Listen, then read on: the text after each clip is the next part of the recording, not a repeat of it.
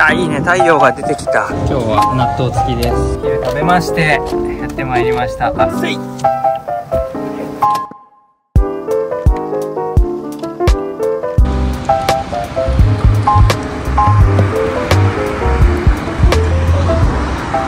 はようございます。キカです。今日は11月の5日火曜日です。1週間ぶりじゃない、2週間ぶりに宮古島戻ってまいりました。今日は大変、はい、秋晴れ快晴の宮古の朝を迎えております。今日からまた1週間ですね、 vlog 宮古島よりお送りいたします。秋の様子、ぜひ最後までお楽しみいただければと思います。ということで今週も1週間どうぞよろしくお願いします。いや爽やかです。秋です。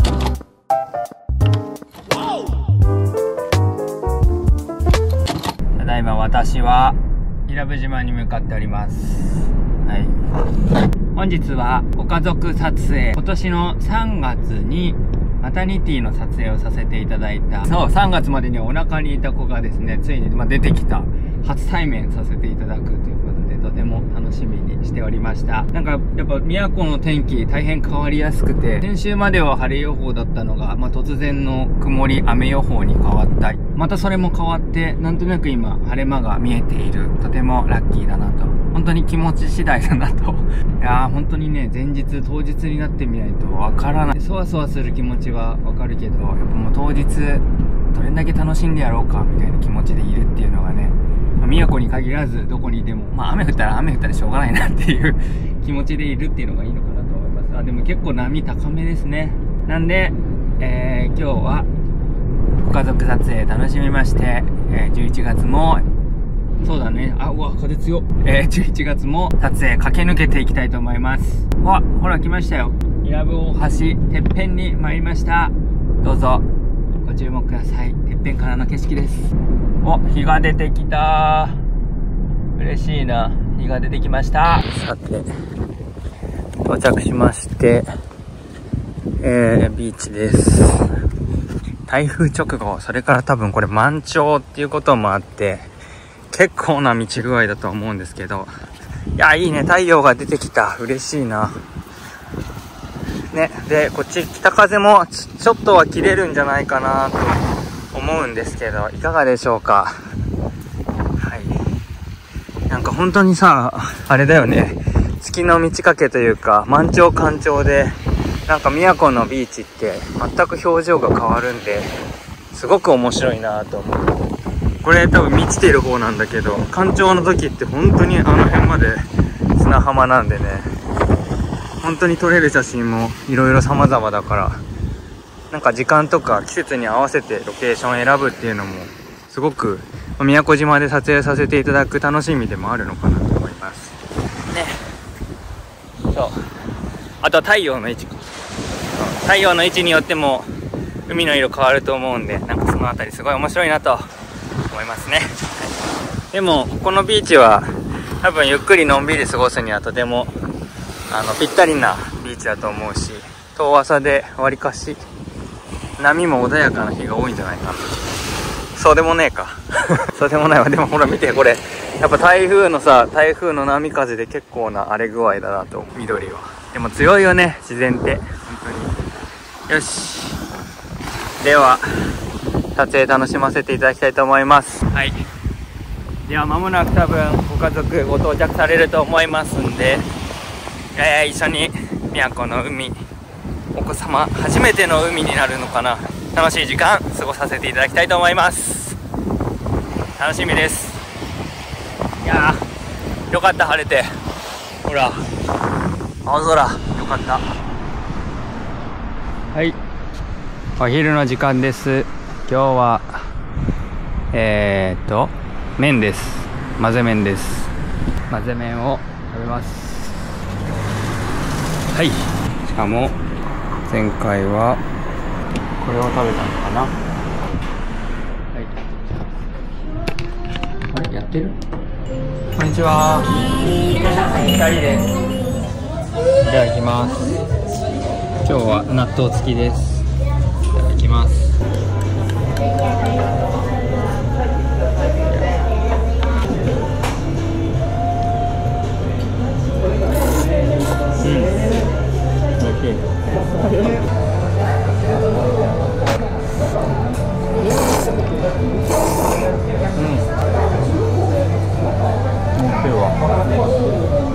しびれオイルいいね。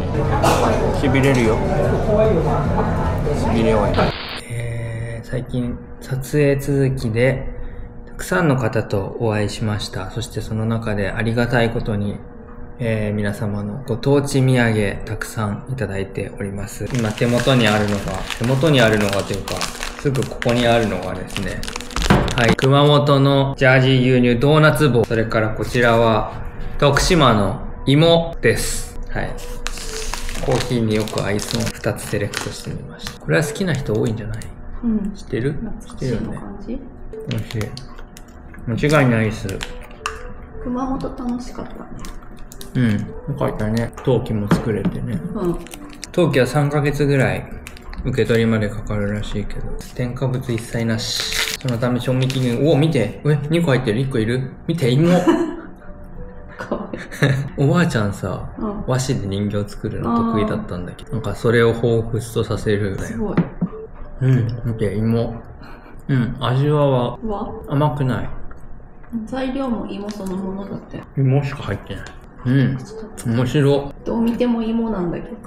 芋です。思った感じも芋。面白いね。ちっちゃい芋。本当に、皆さん旅のお荷物になる中、いつもありがとうございます。これすごい。芋の味する？なんか食感も芋だよね。キラキラしてますね。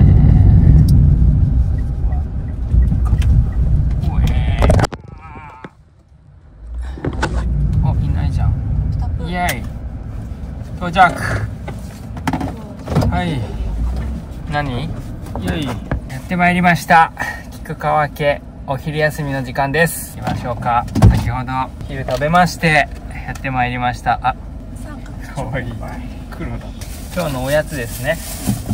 夏川先生の今日のおやつは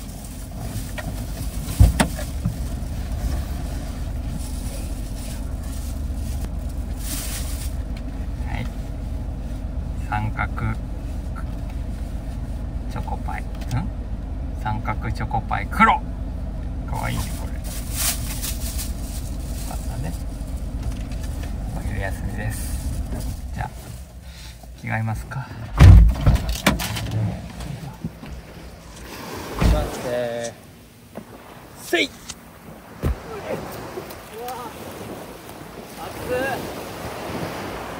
夏です。あれ今日何日？ 11 月10日 ?9 日。宮古島夏です。何？では暑いね。行きますか。宮古11月9日お昼休みです。行きますか。行きますか。三角チョコパイ黒を取っている人。だってさ、もう雲がさ、まだ雲が見てこれ、ほら夏の雲だよこれ。どえらい雲ですね。じゃあ私はちょっと、いやー気持ちいい。プカプカ浮いていきたいと思います。綺麗。見てこれ、大変綺麗な海です。若干冷たいですけど太陽が暖かいんで、ちょっと浮いて一休みしたいと思います。一休みしましたら打ち合わせ、撮影、編集頑張りたいと思います。うわ綺麗、すごいわ。これ入ります？一緒に入ってみます？じゃあ行きましょうか。11月の海。見えるかな。でもこれ浮いてるところ、じゃあ泳いでるところを撮ってもらおうかな。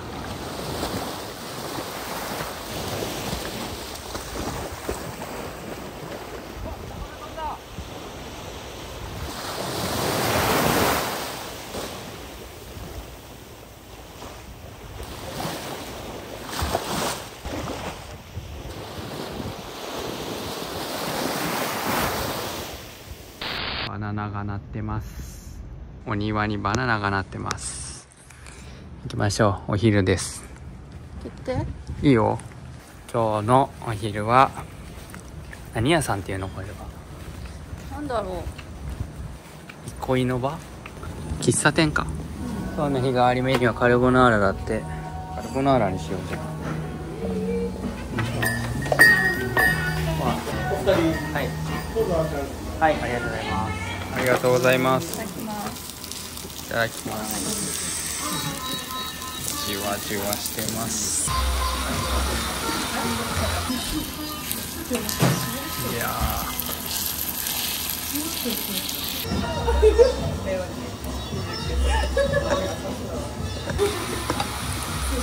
ナポリタン。はい、到着。はい、お疲れ様でした。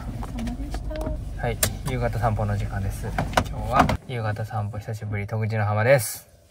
行きます。ただし、湿っぽ。すごいね。おー、すごいわこれ。おー、今日は昨日もすごい綺麗な夕日でしたけど、夕焼け、今日も綺麗な夕焼けですね。うわー、すげえ。無人島に来たみたいになってる。いやー、穏やかです。やっぱり穏やかです。風がない。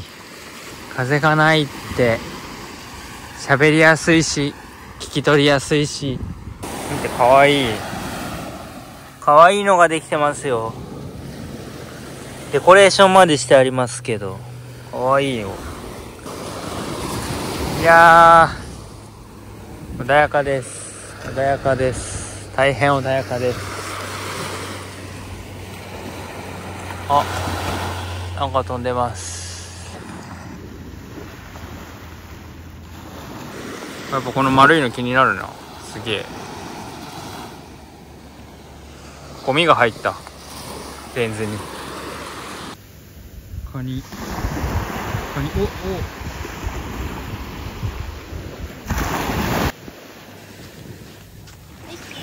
どこ？いや、いい夕焼けですね。大変秋らしく過ごしやすくなってまいりましたが、今週はなんとなくじめっとした日もあり、夏なのか秋なのか冬なのかはっきりしない宮古島でしたけれど、どうでしたか？寒そうなとこがあってびっくりした。いつ？どこ？北海道？衝撃的でした。北海道では雪が降っている、そんな映像を見て、ああ、そういえば11月だったと、そんなことを思い出させていただきましたね。そんなこともあれば、台風が突然できてみたり、なんだかな、日本の四季はどこへ行ってしまったのやら。あれ、そういえば紅葉の時期とかどうなんだろうね。ね、ちゃんと紅葉しているのでしょうか。しているか。しているね。ちゃんと自然は回っております。ということで、私たちもしっかり回っていきたいと思います。はい、ではまた次回の Vlog でお会いしましょう。なんかあったかな。なんかあったかな。なんかありました？今週のハイライト。やっぱり3は美味しかったです。そうです。今週2回行きました。はい、私たち今週2回ほどお世話になりました。伊良部島の3。さんかジョニーさんか。倉之介さんが。幸せだね。混ぜ麺でしょ。ニューカマー混ぜ麺。美味しいものをいただけるというのは大変幸せですね。食べ終わるのが大変恋しいと、大変惜しいか。大盛りにしないのがちょうどよく終われる。そうだね。お腹空いてるからといって大盛りにすると至福で終われないんだよね。苦しくなるのはちょっと切ないから、美味しく終われたい。美味しく終われるそのぐらいの量がとてもちょうどいいということで、きっと明日か明後日には我々また3に行くと思います。ぜひ皆様も伊良部島。突然ですが、今日の晩ご飯は南蛮です。タルタルチキン南蛮です。チキン南蛮と、はい、ヒューガルデンです。最高の幸せな組み合わせです。これが、しかもですね、この南蛮ですね、宮崎仕込みでしょ。何なんでしょうか。この南蛮に、なんかわかんないけど甘じょっぱいタルタル、この宮崎仕込みの南蛮がどれだけ美味しいか、ぜひ食べていただきたいね。夏香先生が宮崎県仕込みの南蛮を作りにあなたのご自宅へ行きます。美味しい。